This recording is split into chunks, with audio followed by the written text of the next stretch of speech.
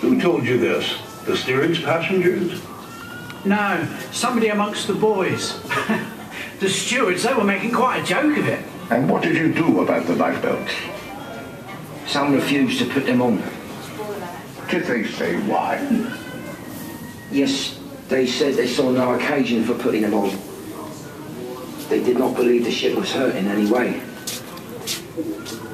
Murdoch said that to you? Yes, he said, "You go away in this boat, old man." Murdoch shook hands with me and said, "Goodbye, good luck." I said, "Lower away." Did they not want to go? She sang as well. No, sir. Oh, They were all sitting, Olympic didn't. squatting down on the Olympic deck. got shot down. Torpedo. Yeah. Put them in the boat. We threw them in.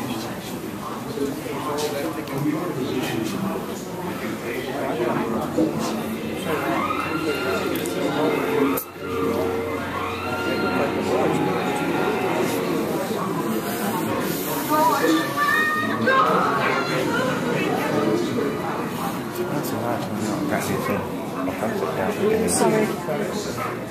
No, man.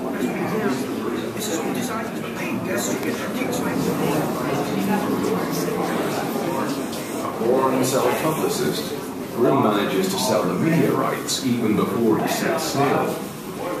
Previously, he had attempted to find Noah's Ark in Turkey, the Snowbread in Tibet, and the Loch Ness Monster in Scotland. All of these expeditions succeeded. And Titanic is no exception. Despite a wealth of advice